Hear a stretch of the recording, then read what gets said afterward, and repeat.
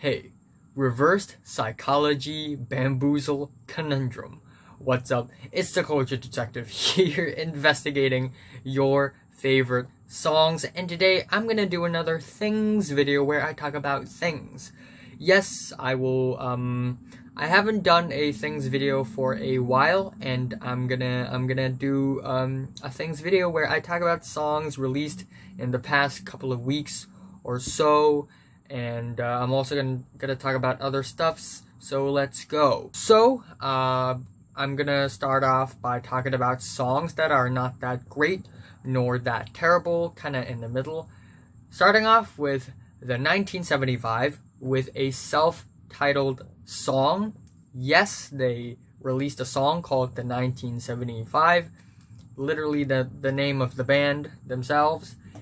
And it's a song where there are some sad instrumentals underneath, and on top of it is a spoken word passage, and it's not by any of the members. It's like an audio snippet, and in that spoken word passage, it talks about global warming, climate change, and I thought the message is really important. However, it's not really a song, it's a non-song, so I'm gonna put it in the middle. Up next, Ariana Grande has a post-album single called Boyfriend featuring Social House, and it's just okay. It's like any mainstream pop song out there right now, except I guess it's a little more catchier, a little bit more flavorful, and the performance is, passionate and likable. The vocals are nice. The features are meh, but the song overall is just kind of average. We have the new A$AP Ferg tracks, Floor Seats and Wham! Featuring Made in Tokyo, and way better than the tracks off of Always Strive and Prosper. And in these songs, A$AP Ferg is kind of back at his trap rap wheelhouse. And these tracks are not exactly bangers. They are rather rough and freaky, and they're a little average, but still A$AP Ferg sounds way better than before. And then after that, Beyoncé has a new track called Spirit off of the Lion King soundtrack, I believe. Yeah, or more like soundtracks inspired by Lion King. And it's, it's theatrical, it's cinematic, it's dramatic, because it's literally a movie song, like a feature film song. And it's just okay. And I think her vocal performances isn't that great on this track. Blueface has a new song called Disrespectful, and it's pretty nasty, pretty fun, but it's the instrumentals are kind of average as well. And then we have Bree Runway, Big Racks featuring Brooke Candy, and it's another pretty average pop song that's a little one note, but instrumentally speaking it's pretty sweet, but vocally speaking kind of one-dimensional.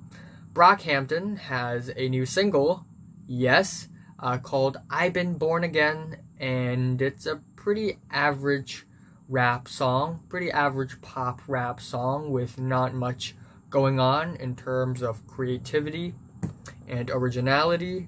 Chelsea Wolfe had decided to drop two new songs, American Darkness and Be All Things. That's released like last night, and these two songs are also ballads that are kind of acoustic, kind of slow, kind of quiet and moody and spacey, and it just sounds like Chelsea Wolfe isn't in her strong suit on these tracks, because these tracks are not as dark or as menacing as her older stuff. Clipping also has a new song called Nothing Is Safe, and it's okay. Again, Daveed Diggs gives a really, really super duper impressive performance. The song has bars. He's a great rapper. Instrumentally speaking, it's trying to be, kind of scary and Halloween-esque, even though it's still August. And it's just kind of average, a little flat. Common has a new song called Hercules featuring Swizz Beatz. And it's a little preachy, it's a little corny at a few moments, but the beat itself is actually not that bad. So, in the middle, Denzel Curry has a track called Shawshank featuring Kate Cobain. And it's a pretty average hardcore trap rap song. The kind of song you would expect from Denzel Curry. The next track is DJ Shadow's Rocket Fuel featuring De La Soul. Yeah, both legends. However, the song itself doesn't sound really all that great. The performance is there. The beat is meh. The instrumentals are kinda not that great, not that refreshing. Ezra Furman also has a new track called I Wanna Be Your Girlfriend, and while I like that it has a lot of charisma in the track, and I like that it's full of passion, you know. But the song overall is not as solid, not as strong, and it doesn't feel as exciting or as energetic as his or her previous single, as Ezra's previous single. Okay, oh my gosh, I feel like there are 100 guns just pointing at me in all 360 degrees right now. Anything Fortet has a new track called Dreamer, and it's just okay. It's pretty average. The beat is good, but that's to be expected. It's Fortet we're talking about here. Future also has a new song called 100 Shooters featuring Meek Mill and Doughboy. And this is a pretty average track as well, with the exception of Meek Mill's verse. His verse, pretty good, pretty solid. But the track overall, average, Future, mumble rap track thing. Hobson has a new track called I Don't Want It. And instrumentally, it's actually not bad. It doesn't feel like a blatant, drab Eminem ripoff. Even though, you know, he's not like a great rapper or anything, there's nothing all that fun or exciting about this track. Hobson actually explores more of his, you know, sucky life on this track. Well, basically, what I get from this track is that his life kind of sucks. But yeah. Oh man, I love myself. Up next, High on Fire actually came out with a new EP called Bat Salad, and the title track is a single, and it's okay. I actually like how crazy and wild some of the guitar riffs on this track is. They're pretty amazing. However, the performance is not that great either. So here it is. IDK has a new banger type song called 24. It's pretty one note, pretty dry, but it's kind of fun and exciting, I guess. JPEG Mafia has a really weird single that just came out. Jesus Forgive Me, I'm a Thought. And yeah, it's weird. It's weird. There are elements of R&B in the chorus, and in the second leg, it just gets super chopped up. In the beginning, it's like JPEG Mafia is trying to force his hardcore flow on top of a smooth, watery beat. It's a really weird, multifaceted track overall, and I don't know what to feel about it. Anyway, Liam Gallagher has a new song. I typed Liam Gallagher here.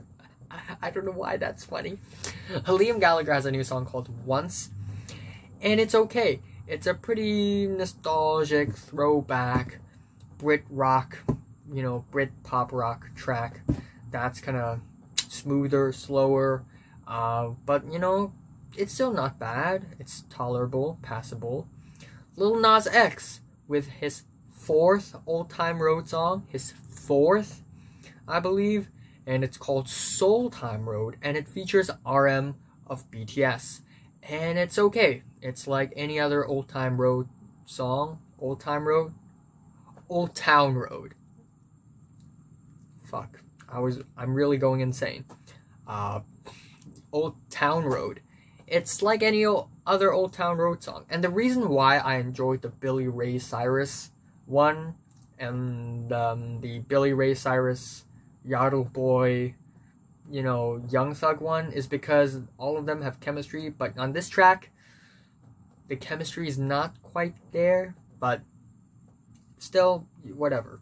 Catchy. It's friggin' catchy. Little Skies going off, also kind of catchy, even though a little cringy as well, and a little generic, you know, emo rap song. Megan Thee Stallion and Nicki Minaj came out with a track called Hot Girl Summer, and it features Ty Dolla $ign. Oh yeah, of course it's gonna feature Ty Dolla $ign. And it's okay. It's actually kind of catchy. The performances are fun, wacky. It's out there, and I like it. Instrumentally, it's just kind of average. After that, Metronomy has a new song called Walking in the Dark. And it's a pretty awkward indie pop song. It does sound a little nice at first, but once it got, you know, once the song went on, it's just a little average. Nakey Jakey has a song called Not Dead Yet, and it's a pretty washed out pop ballad with a really funny music video where he pretends to be goth. And it's actually not bad. It's actually not that bad. It's actually kind of fun and kind of sticky. And yeah, there's that. Sam Smith has a new song called How Do You Sleep? And it's just okay. You know, it's another one of those, you know, powerful Sam Smith songs that's gonna get every one of his fans in tears. And it's just really average, you know. It's not exciting. It's kind of bland. However, Sam Smith's a good singer and he's a cool dude. Tool, wow. Tool is back, boys. Tool is back. When they dropped their last album, I was 3 years old. When Tool dropped their last album, I couldn't even speak proper English. That's how long it had been between 10,000 Days and this track. Fear Inoculum, the title track off of their album, Fear Inoculum, and it's unfortunately kind of average. I hate to say this, Tool is one of my favorite bands, but this song is just kind of middle of the road, run of the mill for Tool. Really average in comparison. The guitar riffs are just very Tool-esque, not that interesting, not that exciting and fun and epic and wild, not that mathematic, just kind of an average Tool song. After that, Tropical Fuckstorm, they're back with a new song called Who's My Eugene, and this is a weird song, really, really weird, because all the instrumentals and the vocals, they don't go together at all. They're doing their own thing. However, there's this really weird and awkward quality about the song that I kind of like. And then at the end, we have Twin Peaks with Dance Through It, which is actually not a bad indie rock song at all. Not bad. It's not bland like their older stuff, but still, it's not that great either. Anyway, let's talk about some of the worst tracks released in the past few weeks. Starting off with Beyoncé and Kendrick Lamar with Nile. I hate to say this, but this song is not good. Yeah, it's not really that good. It's a non-song, is what it is. It's another one of the songs inspired by Lion King, and Kendrick Lamar isn't even in Lion King. I don't know why is he in the track. Beyoncé and Childish Gambino would make way much more sense. I don't know. And while I like that Beyoncé and Kendrick Lamar is collaborating, but it's just such a non-song here. It's just, the beat isn't really there. And you know, when the beat is not there, you know, at least have a compelling instrumental to push this song forwards. There isn't, and the vocals are just kinda run of the mill. After that, Big Sean has 2 new songs called Overtime and Single Again, and Big Sean, more like Big Yawn, because these 2 tracks are really boring, like nothing ever happens. I yawn like 10 seconds into the track Single Again. After that, Blink-182 has a new song called Dark Side. Ha ha ha, join the dark side. We're 40 years old, but, you know, still, let's have some fun. And it's just a really bland, corny, millennial, washed down pop punk. Ceremony released another post-punk track that's super bland, super redundant, and super generic. It's not good. Post-punk is my favorite genre. It's my personal genre. If I'm a musical genre, I would be post-punk. And I'm saying that this track is not good. It's titled In the Spirit World Now. Yeah. After that, Chance the Rapper has 2 new singles and a new album, 77-minute long album about his wife. I'm gonna review that later. But anyway, we have the tracks Get a Bag and Hot Shower, and both of them are hot garbage.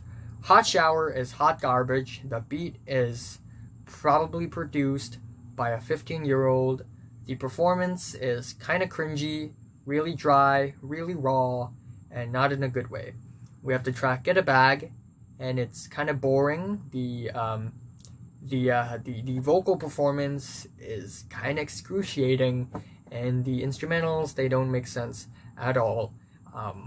Yeah, Get a Bag, more like get a bag, because I'm about to puke into this bag. After that, I don't want to be mean, by the way. I respect Chance. After that, Killswitch Engage with 2 new tracks, Unleashed and I Am Broken Too. You're broken too? I am broken too. Let's be friends. We are the Broken Brothers, and we will take on the world, because we know that the society is full of dark lies. Ah. Yes, this is some garbage, millennial, pop, metal. That's garbage. It's like if Nickelback made metal. Anyway, Iggy Pop has a new song called James Bond, and it sounds kind of dumb. It sounds kind of dumb, especially with the really dry instrumentals and the very deep vocals.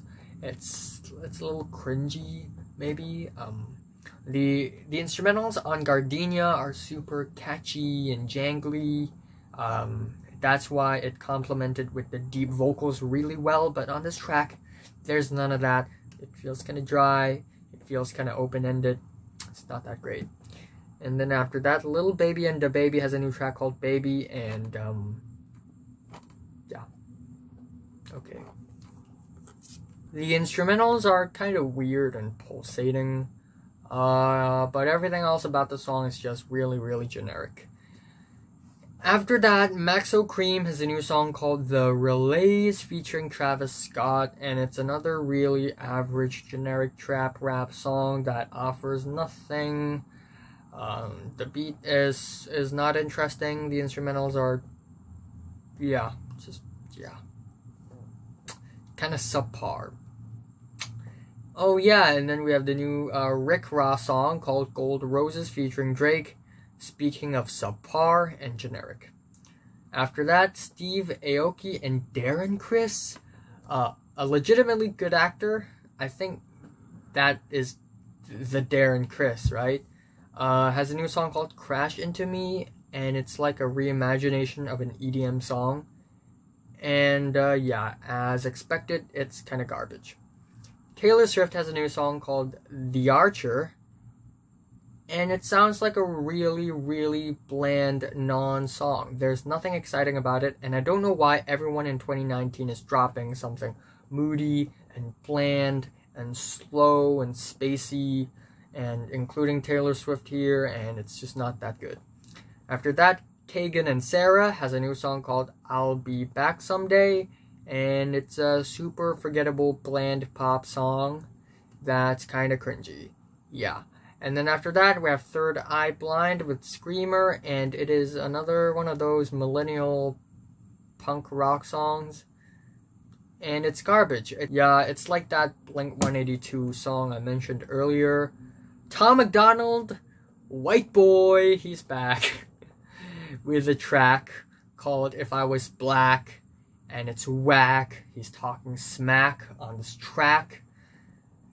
And, yeah, it's bad. It's really, really bad. It's cringy, and it's cringy. It's cringy, and it's cringy.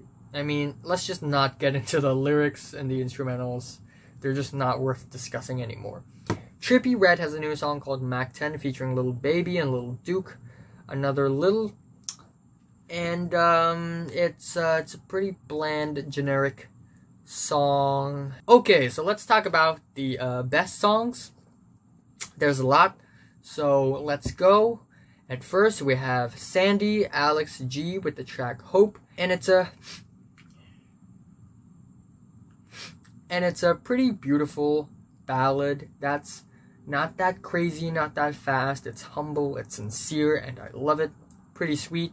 After that, it's Alex Wiley with the track F.Y.I. featuring Mick Jenkins. The instrumentals, they are kinda soft and spacey, but it has a really nice futuristic edge to it that's really refreshing. And of course, the performances, they're amazing.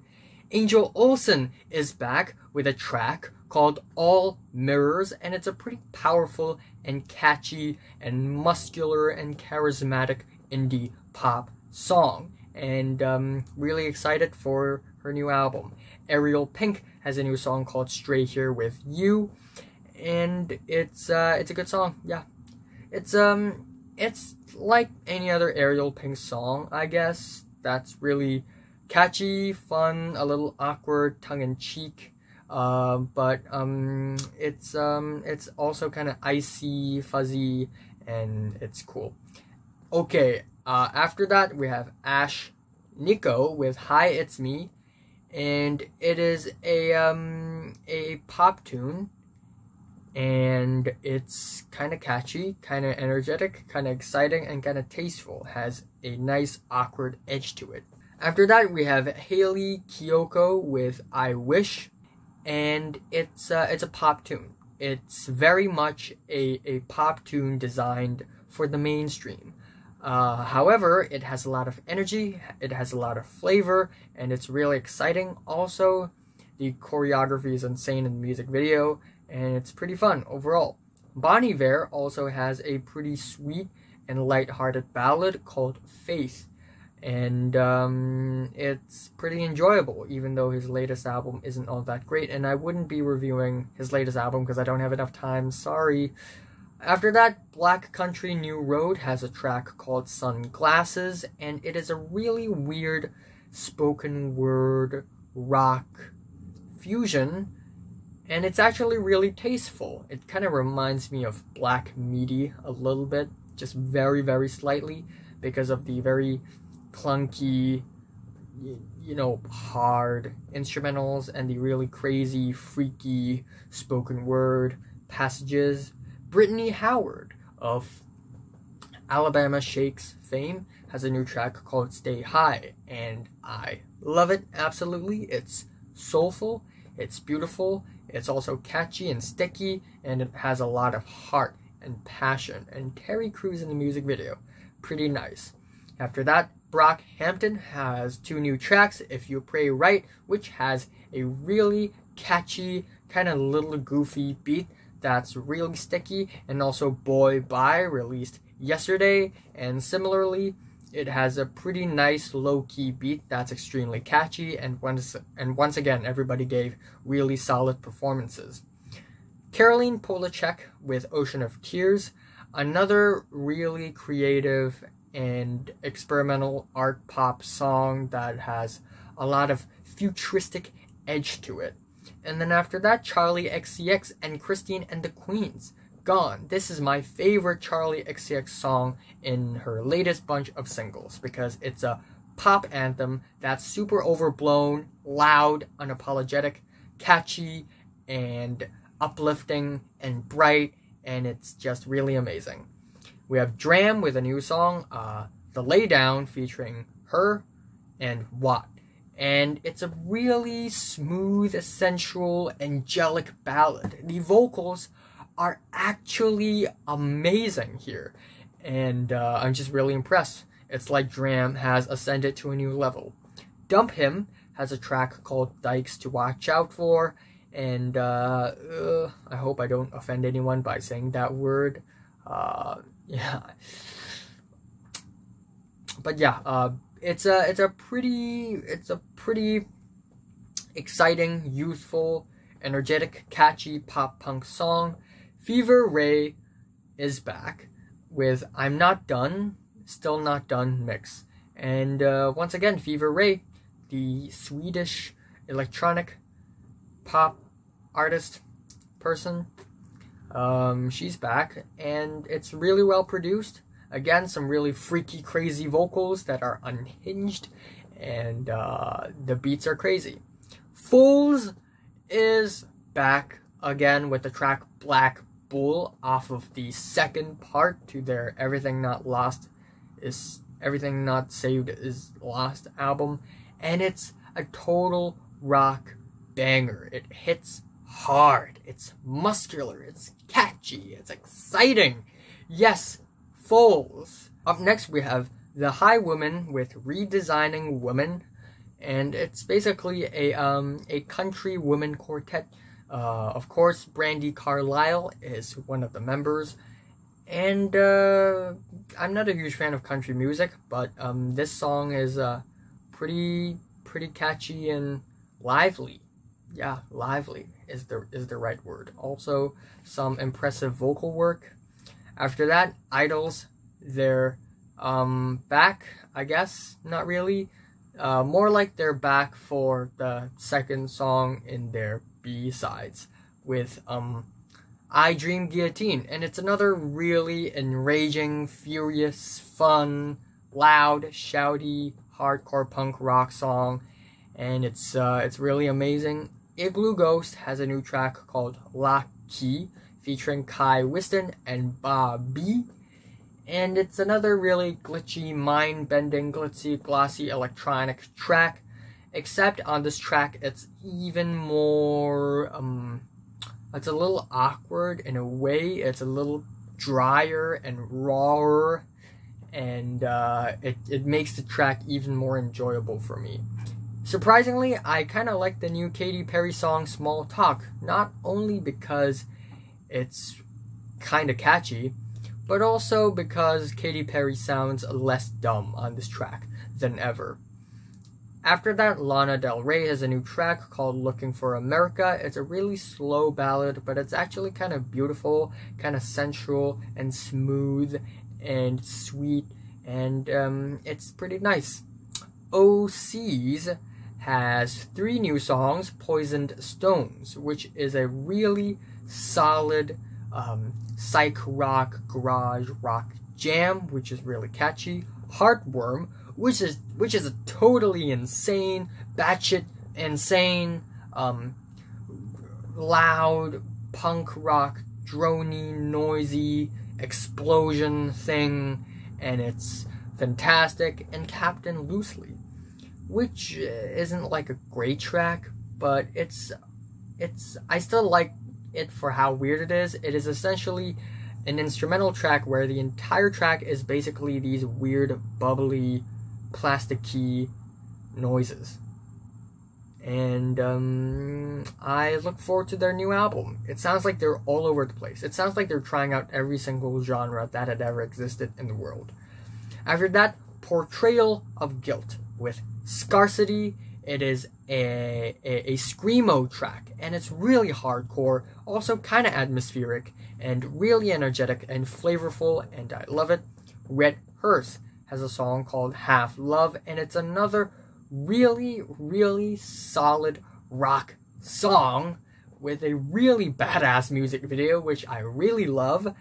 And yeah, just really fun performances, some exciting guitar riffs here and there. After that, Richard Dawson, folk music legend. Richard Dawson, in 2017, he dropped Peasants, and it's one of my favorite folk records of the decade, period. He's back with the track Jogging, back from the kingdom of Brittany, and he's singing about anxiety, he's singing about eBay, he's singing about modern times, and it's pretty fun. It's like lo-fi folk mixed with a bit of rock music, and I'm just really happy that he's back. After that, Rico Nasty, Time Flies, and it's a really sugary trap rap song. My gosh. Very sugary trap rap song that's very colorful, flavorful, catchy, and really solid. Like, it's not one of those dry... Okay. Someone is having an epileptic seizure outside, probably. But yeah, it's really catchy, really flavorful, and it's so rich in sound. And after that, Squid with The Cleaner, and it's a really freaky, wild, danceable post-punk track that has a lot of charisma and a lot of style. And after that, Sleater-Kinney, The Center Won't Hold. It's another Sleater-Kinney single that is kinda weird, new, and refreshing. And it's a little more spooky, it's a little more low-key, and a little bit more showy, but it's still really interesting sounding and really sticky. Starcrawler has a new song called Bet My Brains, and it's also a really, really solid throwback rock song. Swain, they're back, band from the Netherlands, with But Then What and Negative Space, the title track to their latest album. Yes, I didn't know that they would be dropping another album, but here we go. And But Then What is a really catchy and solid punk rock tune. A little slow, but you know, it's Swain. They write some good music. And Negative Space is a straight up grunge rock song that is good. After that, Vivian Girls with the track Sick. It's a really washed out indie rock song with a post-punk edge, and it's another really sound-rich and flavorful song. Whitney with Valley's My Love. And it's a really beautiful and sweet ballad song that's super laid back. After that, I actually kind of enjoyed this new Wilco song, Love Is Everywhere, Beware. And similar to the Whitney song that I just mentioned a couple seconds ago, it's a really sweet ballad that is really dreamy, and it doesn't really try to be that ambitious or anything. At the end, we have the track Scatterhead by Yacht, and it's another low-key, danceable tune that's really catchy and really stylistic, charismatic.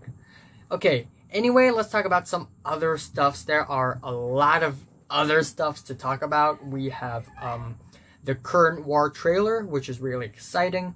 We have the trailer to Top Gun Maverick. Tom Cruise is back with a sequel to Top Frickin' Gun. Crazy. We have 1917 by Sam Mendes. I almost said Shawn Mendes. Yeah, Sam Mendes, and I look forward to a really good World War I movie. And then we have the new Cats trailer, which of course sucked ass. And it's like the Sonic the Hedgehog trailer, where the animation just sucks. Literally real people playing cats, and it's garbage. It looks honestly horrifying. But for Sonic the Hedgehog, You can still change it, you can still save it, but for this movie, for Cats, it's too late, man. It's too late. After that, Westworld Season 3 trailer is out. The official trailer is out. And I look forward to it a lot. And, you know, I really look forward to the Jonah, Nolan, Lisa, Joy mindfuck. The finale of Season 3 is going to be like 8 timelines happening at the same time or something.